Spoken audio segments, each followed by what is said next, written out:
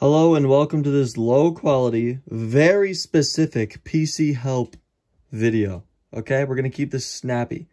I am replacing my AIO on my iBUYPOWER PC.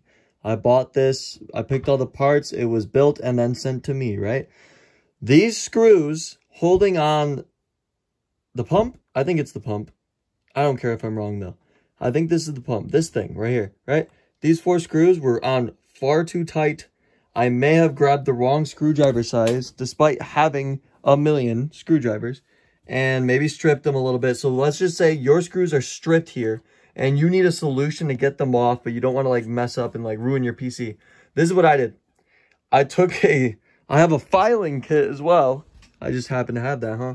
And I took this and literally just ground out the right side of the screw, and then the left side, and then grabbed this type of plier, tightened it onto it, and was able to twist it and open it.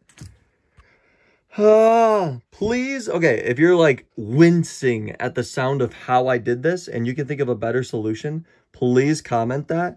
I also tried to put the rubber band in there and then you get more friction with the screwdriver.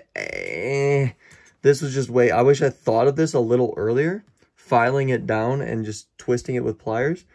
But yeah, if you can think of a better solution, please let me know. If this helped you and you just didn't know what to do and you found this, because I was looking for so many videos, nobody had this specific issue. I'm going to make the title very specific.